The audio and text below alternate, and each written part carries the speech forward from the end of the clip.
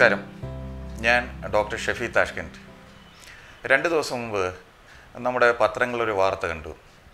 ഈ സ്കൂളുകളുടെ പരിസരത്തും സ്കൂളിലും ജങ്ക് ഫുഡ് നിരോധിച്ചുകൊണ്ടുള്ള ഒരു വാർത്തയായിരുന്നു അത്. ശരിക്കും പറഞ്ഞാൽ ഇത് കുറേ കാലം മുമ്പേ ഉണ്ടാകേണ്ടതായിരുന്നു. നമ്മുടെ ആധുനിക തലമുറയിലുള്ള യുവാക്കളെയും കുട്ടികളെയും തെറ്റായ ഒരു ഭക്ഷണ സംസ്കാരത്തിലേക്ക് എത്തിക്കുന്ന ഏറ്റവും പ്രധാനപ്പെട്ട ഭക്ഷണ രീതിയാണ് ഈ ജങ്ക് ഫുഡ് സംസ്കാരം. തീർച്ചയായിട്ടും അത് നമ്മുടെ ആരോഗ്യ പ്രശ്നങ്ങൾ ഉണ്ടാകുന്ന വിവിധ വിഷയങ്ങൾ നമ്മൾ മനസ്സിലാക്കേണ്ടതുണ്ട്. എന്താണ് ഈ ജങ്ക് ഫുഡ്? മൈദയും അതോടൊപ്പം തന്നെ ആർട്ടിഫിഷ്യൽ കളറും ആർട്ടിഫിഷ്യൽ ഫ്ലേവറും അതുപോലെ അജിനോമോട്ടോ, മയണൈസ് തന്നെ, മയണൈസിൻ്റെ ഡെറിവേറ്റീവ്സാണ് അതിനകത്ത് ചേർക്കുന്നത്. മയണൈസിൻ്റെ എല്ലാ ഗുണങ്ങളും മാറ്റി അതിൻ്റെ ഡെറിവേറ്റീവ്സ് തന്നെയാണ് അതിനകത്ത് ചേർക്കുന്നത്. അതുപോലെ ഷുഗറിന് പകരം ചിലപ്പോൾ സാക്കറിനായിരിക്കും ചേർക്കുക. ഇങ്ങനെ ശരിക്കും ആരോഗ്യത്തിന് ഒട്ടും ഹിതകരമല്ലാത്ത പല ഇതും കൂടെ ചേർത്തിട്ട് അട്രാക്റ്റീവ് ടേസ്റ്റുകൾ കൊണ്ടുവന്ന് അത് കുട്ടികൾക്കും യുവാക്കളെയും അട്രാക്റ്റ് ചെയ്യുന്ന രീതിയിൽ അതിന് പരസ്യം കൊടുത്തും പ്രദർശനങ്ങൾ നടത്തിയും ഒക്കെ കൊണ്ടുവന്നിട്ട് ഇന്ന് വളരെ വ്യാപകമായിട്ട് കലാലയങ്ങളുടെ സമീപത്താണെങ്കിലും ബേക്കറികളിലാണെങ്കിലും പ്രത്യേകിച്ച് ഇന്ന് പിസ്സ ഹട്ടുകൾ അല്ലെങ്കിൽ അതേപോലുള്ള ജങ്ക് ഫുഡുകൾ വിൽക്കുന്ന നിരവധി ആധുനിക കേന്ദ്രങ്ങൾ തന്നെ തുടങ്ങിയിട്ടുണ്ട്. ഇങ്ങനെ ആധുനിക തലമുറയുടെ ഭക്ഷണ സംസ്കാരത്തിൽ തന്നെ ഒരു മാറ്റം വന്നിരിക്കുകയാണ്.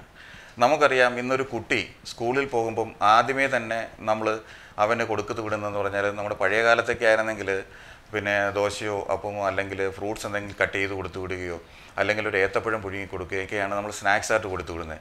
ഇന്ന് പക്ഷേ കുട്ടി തീരുമാനിക്കും, കുട്ടി അമ്മയോട് പറയും എനിക്കിന്ന് പിസ്സ വേണം, അല്ലെങ്കിൽ ബർഗർ വേണം, അല്ലെങ്കിൽ അത്തരത്തിലുള്ള ഏറ്റവും ഫ്രഞ്ച് ഫ്രൈസ്, അല്ലെങ്കിൽ അതുപോലെ പലതരത്തിലുള്ള ഇന്നത്തെ ഈ ഫാസ്റ്റ് ഫുഡ് സംസ്കാരത്തിലുള്ള ആഹാരങ്ങളാണ് കുട്ടി പ്രിഫർ ചെയ്യുക. ഇത് കൊടുത്തു വിട്ടില്ലെങ്കിൽ കുട്ടി സ്കൂളിൽ പോകില്ല, അല്ലെങ്കിൽ കുട്ടി ഭക്ഷണം കഴിക്കില്ല. അപ്പം നമ്മൾ എന്ത് ചെയ്യുന്നു? പേരൻസ് തന്നെ കുട്ടിയുടെ താല്പര്യങ്ങൾക്കനുസരിച്ച് ഇത്തരം ആഹാര രീതിയിലേക്ക് മാറി. അവർക്ക് ബ്രേക്ക്ഫാസ്റ്റ് തൊട്ട് ഡിന്നർ വരെയുള്ള ആഹാരങ്ങളിലൊക്കെ ഇന്ന് ഈ ജങ്ക് ഫുഡ് സംസ്കാരം കടന്നു വന്നിരിക്കുകയാണ്. ഇത് ഈ തലമുറയിലുണ്ടാക്കുന്ന ദോഷവശങ്ങളാണ് നമ്മൾ ആദ്യം മനസ്സിലാക്കേണ്ടത്. ഒന്നാമത്തെ കാര്യം, ഈ കുട്ടികൾ ഇതിൻ്റെ ഒരു അഡിക്ഷൻ ഡെവലപ്പ് ചെയ്യുന്നുണ്ട്. ഈ ഭക്ഷണത്തിൻ്റെ ഏറ്റവും വലിയ പ്രത്യേകത എന്ന് പറഞ്ഞാൽ ഇതൊരു അഡിക്ഷൻ ക്രിയേറ്റ് ചെയ്യുന്നുണ്ട്. ഈ അഡിക്ഷൻ മൂലം ഈ ഭക്ഷണം 2-3 ദിവസം ഈ കുട്ടിക്ക് അല്ലെങ്കിൽ ഈ യുവാക്കളാണെങ്കിലും കുട്ടികളാണെങ്കിലും ഇത് കഴിക്കാതെ വന്നു കഴിഞ്ഞാൽ അവർക്ക് ഈ മദ്യം അല്ലെങ്കിൽ അതുപോലെ ലഹരി വസ്തുക്കൾ കഴിക്കാതിരിക്കുമ്പോൾ ഉണ്ടാകുന്ന പോലുള്ള വിഡ്രോവൽ സിംറ്റോംസ് അല്ലെങ്കിൽ അതിൻ്റെ സൈഡ് എഫക്റ്റുകൾ ഡെവലപ്പ് ചെയ്യുന്നുണ്ട്. ആങ്സൈറ്റി, ദേഷ്യം, അതേപോലെ തന്നെ അസിഡിറ്റി, IBS, ഇങ്ങനെ പലതരത്തിലുള്ള ആമാശയ രോഗങ്ങളാണെങ്കിലും അതുപോലെ മാനസിക പ്രശ്നങ്ങളായാലും ഇവർക്ക് ഡെവലപ്പ് ചെയ്യുന്നുണ്ട്. ഇത്തരം ആഹാരങ്ങളുടെ നിരന്തരമായ ഉപയോഗം ഉണ്ടാക്കുന്ന പ്രധാനപ്പെട്ട ഒരു പ്രശ്നമാണ് മെമ്മറി ലോസും കുട്ടികളുടെ ലേണിംഗ് പ്രോബ്ലവും.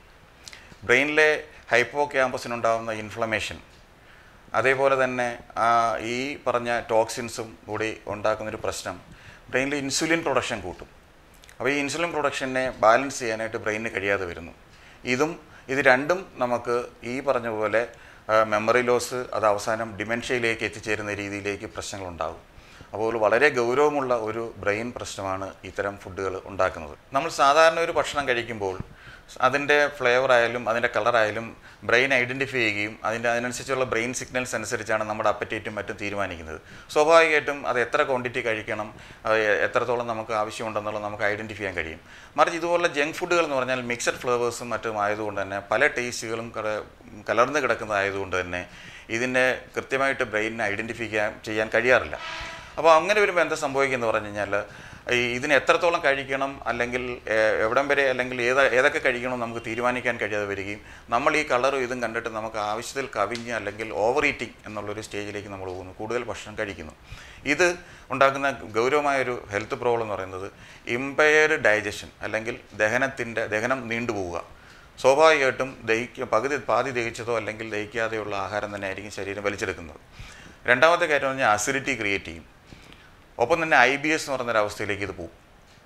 അപ്പോൾ ഇതെല്ലാം നമുക്കുണ്ടാക്കുന്ന ബുദ്ധിമുട്ടുകൾ എന്ന് പറയുന്നത് ഹാർട്ട് ഡിസീസിന് കാരണമാകുന്നുണ്ട്, ഓവർ വെയ്റ്റ് അല്ലെങ്കിൽ ഒബിസിറ്റിക്ക് കാരണമാകുന്നുണ്ട്, ഹൈപ്പർ ടെൻഷൻ, അതുപോലെ കൊളസ്ട്രോൾ, ട്രൈഗ്ലിസറൈഡ്, ഇങ്ങനെ ബ്ലഡിലെ പല ഘടകങ്ങളും ഇൻക്രീസ് ചെയ്യാൻ അല്ലെങ്കിൽ ആവശ്യത്തിൽ കവിഞ്ഞ് കൂടാനുള്ള സാഹചര്യം ഉണ്ടാക്കുന്നുണ്ട്.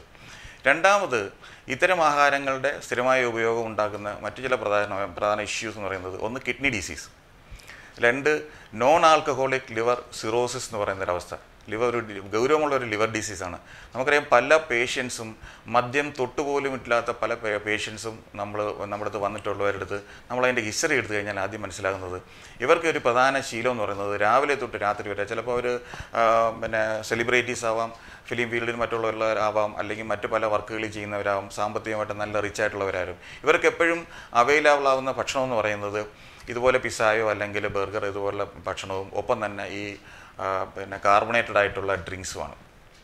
ഇത് രണ്ടും രാവിലെ തൊട്ട് വൈകുന്നവരെ അവരുടെ തിരക്ക് പിടിച്ച ജീവിതത്തിനിടയിൽ അവർക്കൊരു ഹോട്ടലിൽ പോയി ഭക്ഷണം കഴിച്ച് ഇരിക്കാനോ ഒന്നും സമയം കിട്ടത്തില്ല.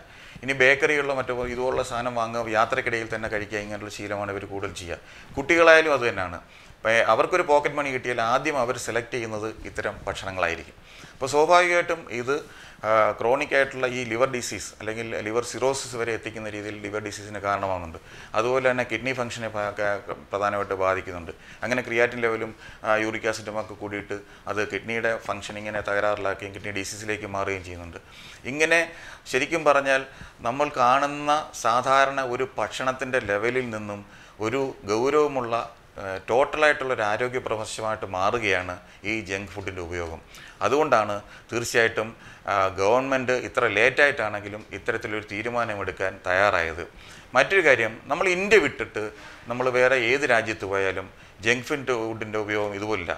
യൂറോപ്യൻ കൺട്രീസിൽ പോയി കഴിഞ്ഞാൽ പ്രത്യേകിച്ചും, ഞാൻ ഈ ഇടയ്ക്ക് അടുത്ത കാലത്ത് സ്വിറ്റ്സർലൻഡും ഇറ്റലിയിലും ഒക്കെ യാത്ര ചെയ്തിരുന്നു.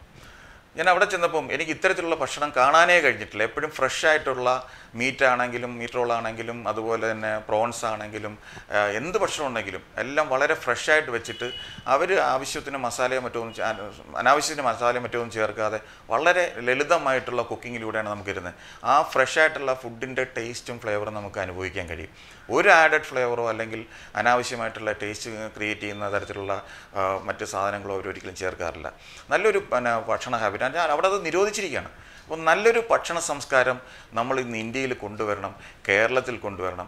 ഇതിൻ്റെ ഒരു ഏറ്റവും വലിയ ദൂഷ്യവശം, ഇപ്പോൾ ഒരു 50 വർഷം മുമ്പുള്ള ഒരു ആരോഗ്യമുള്ള ഒരാളെ നമ്മൾ എടുത്തു കഴിഞ്ഞാൽ അവരുടെ ജീനിൻ്റെ ഘടനയും ഇന്നത്തെ ഘടനയും ഇനി ഒരു 50 വർഷം കഴിഞ്ഞുണ്ടാകുന്ന ഒരു ജനറ്റിക്കൽ ഘടനയും നോക്കിയാൽ അത് ഡിഫറൻസ് വരും. കാരണം നോർമൽ ഭക്ഷണം കഴിച്ചും നോർമലായിട്ടുള്ള തൊഴിൽ ചെയ്തും ഹെൽത്തി ആയിട്ടുള്ള മറ്റ് എക്സസൈസുകളും കാര്യങ്ങളും ചെയ്തിട്ട് ജീവിച്ചിരുന്ന ഒരു തലമുറയും ഇന്ന് രാവിലെ 8-9 മണി വരെ കിടന്ന് ഉറങ്ങിയിട്ട് രാവിലെ എണ്ണീറ്റിട്ട് ഇതേപോലുള്ള ജങ്ക് ഫുഡുകളും ഇതേപോലെ പ്രിപ്പയർഡ് ഫുഡുകളും കഴിക്കുകയും സെഡൻറ്ററി ലൈഫ് നയിക്കുകയും ചെയ്യുന്ന, ടാക്സിയിലോ അല്ലെങ്കിൽ ബസ്സിലോ ഒക്കെ യാത്ര ചെയ്ത് നമ്മൾ സ്കൂളിൽ പറ്റുന്നു അല്ലെങ്കിൽ ജോലിക്ക് പോകുന്നെങ്കിൽ നമ്മൾ വാഹനത്തിൽ പോകുന്നു, അവിടെയും ചെന്ന് ഇരുന്നുകൊണ്ട് തന്നെ ഇത്തരം സാധനങ്ങൾ നമ്മൾ കഴിച്ചുകൊണ്ട് വീണ്ടും ഇതുപോലുള്ള ഡ്രിങ്ക്സുകൾ കുടിച്ചുകൊണ്ട് നമ്മൾ ലൈഫ് മുമ്പോട്ട് കൊണ്ടുപോകുന്നു. ഇതുമൂലം ഉണ്ടാകുന്ന ഈ തലമുറയ്ക്ക് ഉണ്ടാകുന്ന നമ്മുടെ ബോൺസിനാണെങ്കിലും മറ്റ് ശരീരത്തിലെ മറ്റ് ടിഷ്യൂവിലും ബ്രെയിനിലും ഒക്കെ ഉണ്ടാകുന്ന ജനറ്റിക്കൽ ചേഞ്ചസ്, ഈ ആൾക്കുണ്ടാകുന്ന അടുത്ത കുട്ടികൾ, ഈ തലമുറയ്ക്ക് ഉണ്ടാകുന്ന അടുത്ത ജനറേഷൻ അന്നത്തെ ഫുഡ് ഹാബിറ്റും കൂടെ വെച്ച് നോക്കുമ്പോൾ ഒരു 2-3 ജനറേഷൻ കഴിയുമ്പോൾ ഇന്ത്യയിലെ പുതിയ തലമുറ അല്ലെങ്കിൽ ഫ്യൂച്ചർ ജനറേഷൻ്റെ ഇതെന്ന് പറയുന്നത് ഈ പറഞ്ഞതുപോലെ ഡിമെൻഷ്യയും അല്ലെങ്കിൽ അൽഷിമേഴ്സും ഇതുപോലുള്ള ഡിസീസുകളും വളരെ ഏർലി സ്റ്റേജിൽ തന്നെ തുടങ്ങുമെന്നുള്ളതാണ് ഞങ്ങളെപ്പോലുള്ളവരുടെ ഒരു അസസ്മെൻറ്റ്. തീർച്ചയായിട്ടും മാതാപിതാക്കളാണ് ഇത് ശ്രദ്ധിക്കേണ്ടത്. പുതിയൊരു തലമുറയെ നമ്മൾ വാർത്തെടുക്കുമ്പോൾ അവർക്ക് വീട്ടിൽ കുക്ക് ചെയ്യുന്ന ഭക്ഷണങ്ങളെ ശീലിപ്പിക്കുക.